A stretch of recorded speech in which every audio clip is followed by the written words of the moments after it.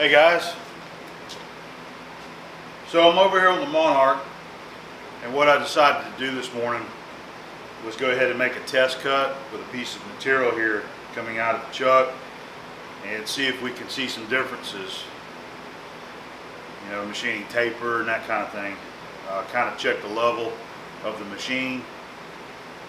Not really sure what to expect, but we're going to give it a shot here. So this is a piece of 400 series stainless steel that I've had.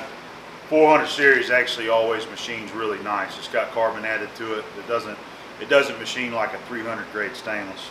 Usually pulls a really nice chip off. So this is just going to be a sacrificial piece of material, but we're not taking a whole lot of metal off of this. So what I'm going to do, I've got the center of it marked here, and we'll come in here and we'll undercut it. So I'll have a place on each end that I can make a cut. And this is sticking out about 11.5 inches, so we're almost at a foot there. We'll use this tool here to make the undercut. That's a CNMG insert. And then whenever we make our test cuts, I'll just use this turning tool here, another CNMG insert. So this is kind of like a response to some of the guys that's asked me if I was going to do this. I told you guys I will, and I'm curious to see how it does also. So if we get some differences, we may, depending on how bad it is, we may try to tweak the lathe a little bit. I've got to admit that I've never done that before. So whenever I watched Tom Lipton do it, it was sort of a learning experience for me, because I had never made a cut and then actually moved the ways a little bit to get some twist out of it. So we'll play with it and see what I can come up with, all right? We'll go ahead and get set up and make an undercut. All right, I've already got this piece trued up here and here. Got it running within about 1/1000th of an inch. So we're going to go ahead and make an undercut. I've got the lathe set at 21,000 speed rate. I'm going to spin it at 420 RPM. Just make us a nice little undercut here.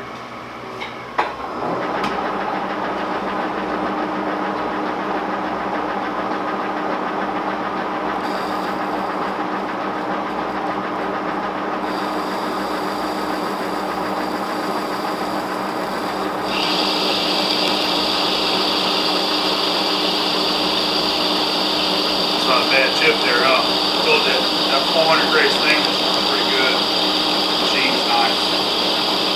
Typically used for making pump shafts and motor shafts.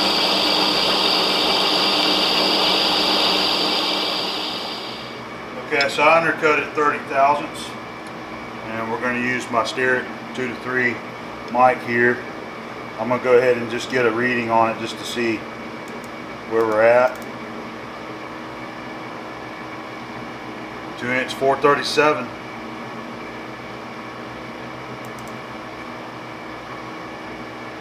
So it's right on.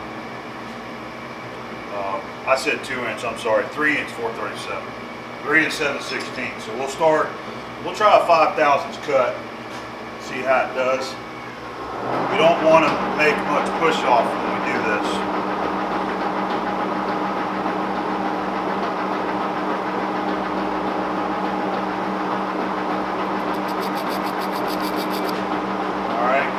Set here, dial in 5, and I did slow the feed rate down. I'm running about 7,500 feed rate.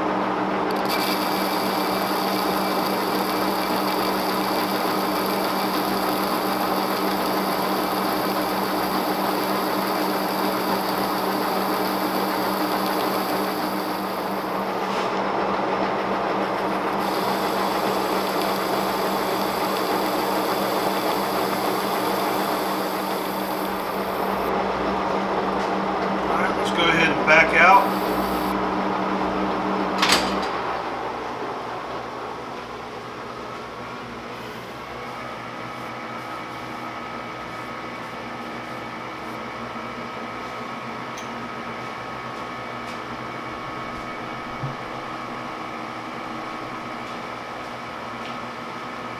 All right, let's take a measurement.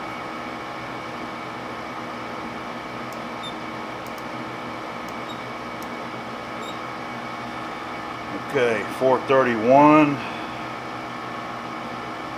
and 4/10.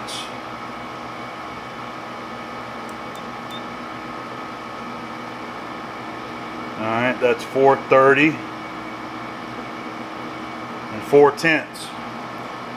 So I'm getting 1/1000 taper. I'm getting a thousandths difference. Not too bad right there, but it is off. And I would assume that's not pushing off the tool. It's just a 5/1000 cut there.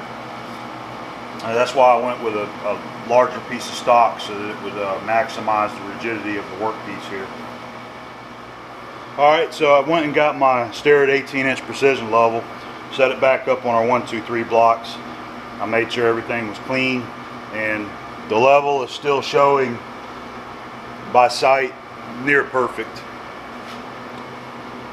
So what I'd like to do, on the outer end I was 1/1000 larger, so what I'm going to attempt is to just slightly move the 2 jacking bolts on this side of the tailstock in here, just slightly, and then we'll make another test cut and see if we helped or hurt ourselves or didn't change anything at all. Alright, so I'm gonna screw them down just a little bit, not much.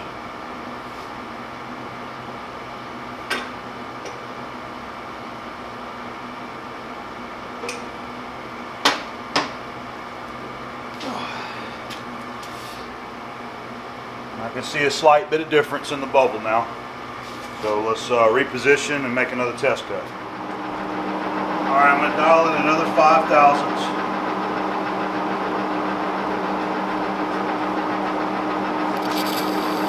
Use a little bit of our cutting oil here to maybe help with that surface finish there.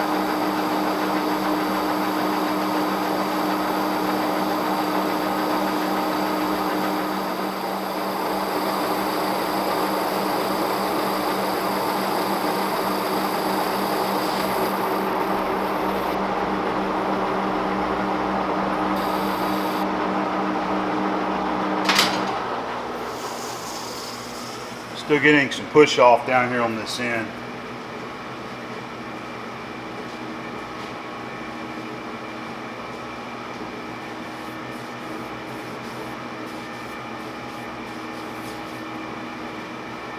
Okay, let's go ahead and get a reading and compare our results.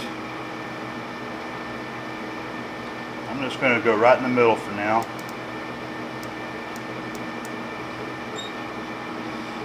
Alright, 426 and 2/10.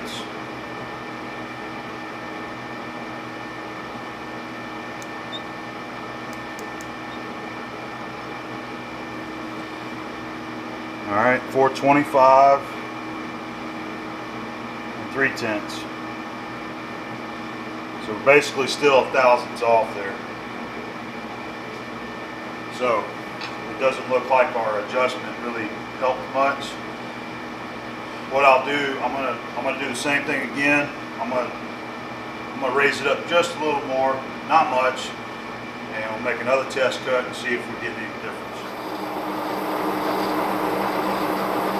Alright, so I made my adjustment, and basically all I'm doing on this pass is just making a spring cut. I didn't dial it in, and on this end here it's shaving a little bit, but it actually made a little cut on the outer end here.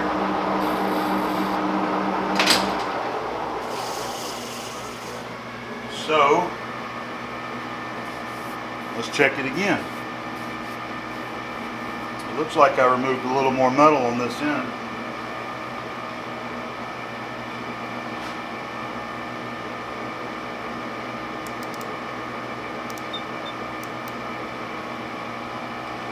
Okay, 424 and 5/10.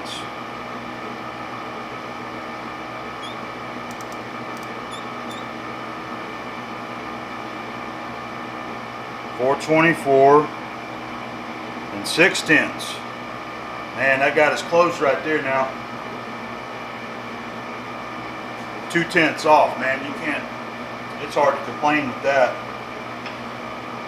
Now what I'm wondering, you know, will it maintain that type of straightness if you come back in here and make another cut? So that's what I want to try. I'm going to go ahead and dial in another 5 thousandths. Let's make a cut and compare our readings and see if it's kind of consistent with that.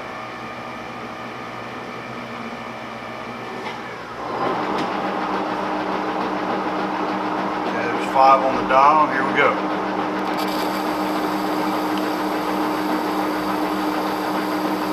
A little bit more shop fragrance going on, and we'll bring it back. Okay, I made another cleanup cut here. I took another 5. Let's compare our readings again.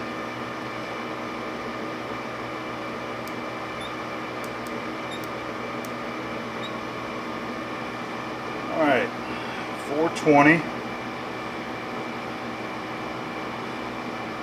I'm going to call it 419 and 9/10.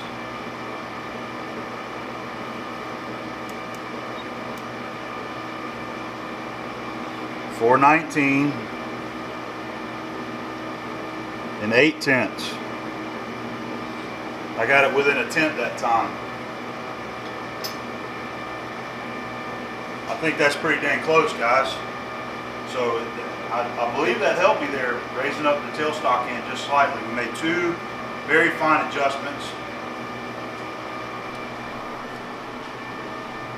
And on the bubble, what I have done is it's moved to half a line. The bubble is usually halfway. Whenever it's centered, you're halfway between the lines. So I've moved it this way to touch the wide line there. Alright guys, just to kind of conclude, I just took another measurement to verify my first readings, and right now as we sit, I'm 1/10 of a thousandths difference between these 2 journals that I just machined here. And that is it's not quite 12 inches. I'm going to call it 10 inches center to center. So a tenth of a difference every 10 inches. Now what it would do if I move this all the way back here and do some machining, that's a different story. It could change on you. But what I'm focused on right here is most of my work is done on this chuck end, and sometimes I have some long work pieces like this right here that I'm having to bore and turn and do some machine work on for bearing sizes. So I'm actually really happy with this right here, because in the past I actually was getting a little bit of taper in the machining on the chuck end without using the tailstock. So I had figured that it was possibly the level and the twist in the lathe that I had not gotten out. So I'm happy with it, and I've got an idea to maybe come back at a later time and play with the tailstock. The tailstock's a whole nother story, because that thing does have some wear on it, and it actually sits slightly low off center, and we've already done some work on it in the past, but that's going to be for another video. Maybe we can come back and do some work on this tailstock and try to get it in proper alignment with the spindle here. Okay, so all right, that's our Monarch test cuts. We're within a tenth of a thousandths on a 10-inch span. I think we're good to go. I hope you enjoyed that, and I had fun. It's something that's been on my mind. So that's it, guys. We'll see you on the next video.